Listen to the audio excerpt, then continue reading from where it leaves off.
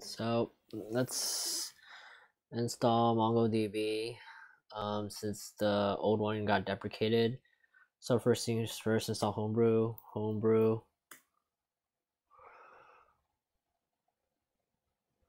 allow, whatever shit. So copy this stuff and install homebrew. So we just paste it in here. Since I already did it, I'm not gonna do it. Actually, I'll just run it just to see what it does, but I haven't installed homebrew, so don't worry about it. Let's see. It's reinstalled.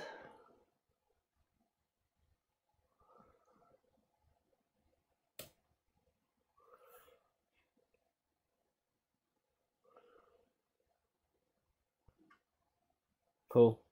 Installation successful. Alright, cool. So next thing we do is gonna homebrew tap.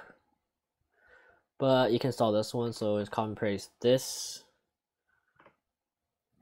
You type that in and press enter and it'll install. It'll take whatever time it takes. I have it installed already. Next, you're going to run this. Now you can copy it here, or you can run this, either or. So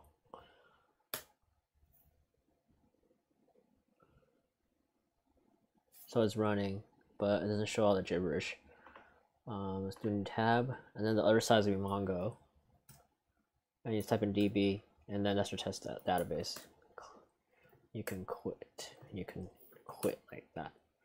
Clear, and then that's how you install mongo, and it should be working like that. Control C out of it. You want to install mongod. MongoDB homebrew. You will type in these treehouse commands. So it's make dir p -p-data, but you type in sudo, and next you'll type in this for the ownership of what you can do. And after you enter your password, and now you can do mongod, and your other one's gonna be mongo. So yeah, there you go. Yeah, and now you can have your mongodb working. You need 2 terminals. Don't forget that. I discovered that on that tutorial, remember? At the treehouse, I discovered it. Not the teacher. He's like, how do you do it? Oh no. Most important, guys, is 2. Alright. So that's that. And I taught you how to install MongoDB with this command being deprecated.